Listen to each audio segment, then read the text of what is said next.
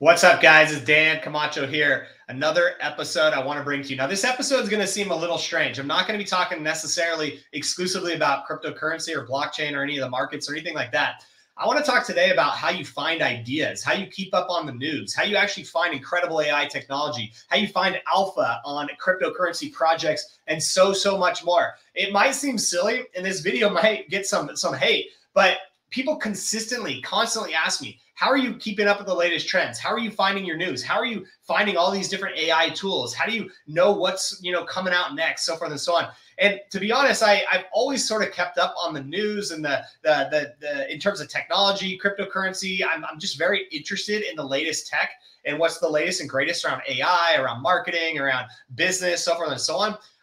But as of late, it's all really consolidated into a few very small places, I would say. One of those places being Twitter or X, right? Another one of those places being YouTube. The amount of value is massively underrated that you can find on all of these platforms, and the amount of information you can get and the amount of different things and different topics you can learn, it's unbelievable. It's actually quite insane. And I'm constantly culling my timeline and saving and bookmarking and reposting all kinds of different topics and content so that I can actually have this content at my fingertips. So let me show you what I'm talking about, all right? So many of you know, obviously, what X is and what Twitter is and what keeping bookmarks are, right? But I have hundreds of bookmarks with just information, massive amounts of information about the latest tools for AI, about the latest and greatest, alpha on cryptocurrency, and so much more. I mean, let me just show you as an example what I'm talking about. Do not underestimate the value of these tools, right? I mean, literally just today, I bookmarked a few things.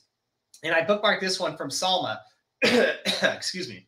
I bookmarked this one from Salma, and let's jump in. What did she say? She says, AI-generated ad creatives aren't just coming, they're already here. Creating high-quality AI creative assets has never been easier. 6 must-have resources for generating AI creative assets. And then if you look down here on the side, she'll go through literally different ways of creating ads for different products, right? And she'll give you an exact tutorial, how to generate creative ads for products with AI, and you can find out a tutorial. Mid-journey workflow. So there's a workflow on actually how to create products right here you could actually follow. It gives them a Mid-journey style reference guide, how to create custom images in Mid-journey, right? And she kind of goes through all these different use cases on how to create these different things. And it's just mind-blowing how much value you get out of that. Another one from Levels.io, right? Many of you know Levels.io. He's an indie hacker. He's built some awesome software, and he's making a ton of money doing it. He posts, my brother Pixel Protests reviewed all the AI video models. Let's see here. I want to make this bigger. Okay. Reviewed all the AI video models available in this thread with the same image input so you can compare them. And he literally reviews Kling AI, Pyramid Flow, Cog Video, Stable Diffusion, Runway ML, Halu, Luma, all the different cutting edge video models that AI is producing. He literally goes through and reviews each one of them and gives you pros and cons for each one.